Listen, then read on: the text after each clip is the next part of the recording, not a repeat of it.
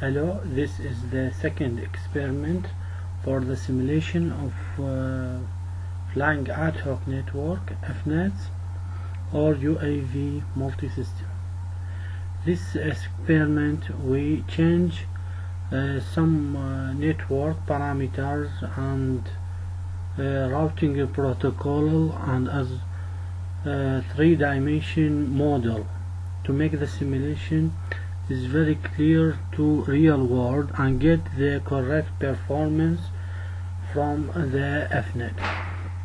So our program start with the headers of program used, then we define some variables that's need. After that we create 20 nodes. It can be extended to more than to check the network scalability. For example, we can get 40 or 50 or 60 node.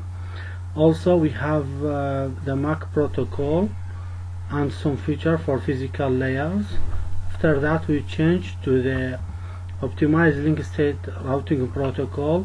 It can be used in the flying ad hoc network because it can address the challenge and special characters of FANET, such as high mobility degree, then resulting high dynamicity of network topology. Also it can support the scalability of network when increase the density of network. After that we define the IP address and some other parameters for network device. After that we choose a real three-dimension mobile because it's very important to reflect the performance of the FANET.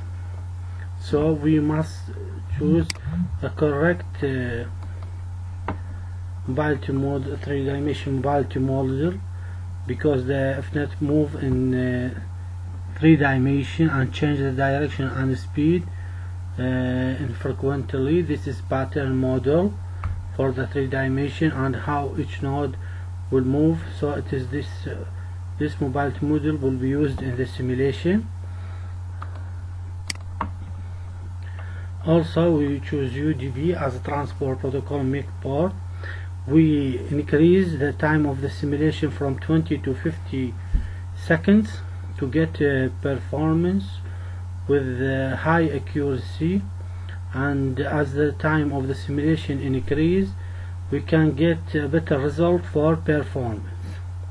Then we increase the traffic load in the node to 30 packets. Maximum number of packets can be sent.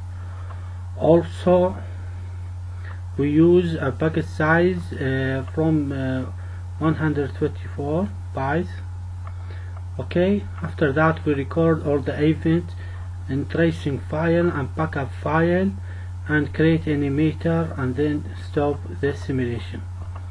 Okay, it be significant experiment to simulate the performance.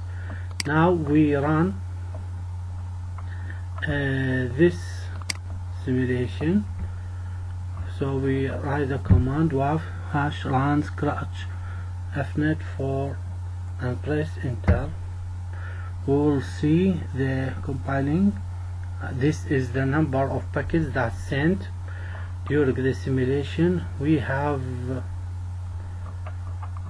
30 packets sent, and each packet size, as I told, 1024 bytes and IP address port. Okay, so we have 30 packets sent during the simulation, which was 50 seconds from the source node to the destination node using all our OLSR routing protocol and three-dimension Gauss Markov mobility model as the real world UAV system. So the tracing file is great. We can check it later. And also we run the network animator to see the performance and the simulation of this node. Press enter. This is the network animator for NS-3. We load the file. Okay,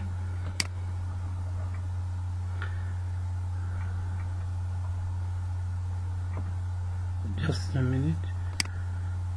This is FANET XML is the extension for the file that can support the network animator in NS-3. Open it. So we have this area. Its dimension 2 km by 2 km, and height altitude up to 1 km, but the UAV not up to this flight. We specify the altitude as a real world, so we can run the simulation and see how the performance simulated of UAV. Change the node size. Okay, here we see 20 nodes. Moves as in real world with the dimension mobility model in dimension 2 km by 2 km. We can extend the density of network to 40 or 50 or 60 to up to 100 nodes. One node is as server, and other nodes as client, send the packet from source to destination. Also, this simulation is focused on UAV to UAV application, because we have three types of UAV application: UAV to UAV, UAV to ground station, and UAV to FANET. This is the first type of application. We see the simulator time will finish at 50 seconds.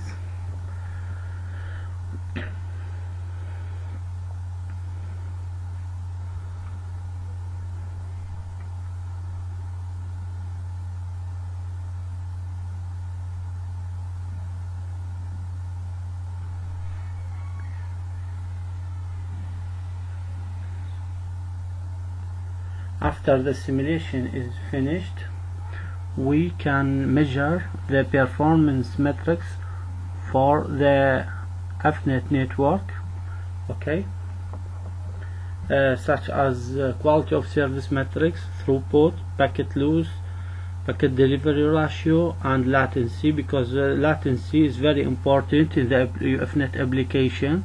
Sometimes application in real time is very critical to latency. Other applications require a throughput, high throughput. Also, we can measure the routing parametrics such as overhead and selecting number of multi-point relay. It will reflect how we can reduce the number of overhead and the number of message exchange in the network. Also, energy is very important parameter to be measured, because this flying device or flying node supported by battery, so it is limited to energy. All these parameters will be measured and analyzed. The routing protocol can be modified to make some enhancement to the routing performance and routing metrics. Okay, this is the end of second experiment.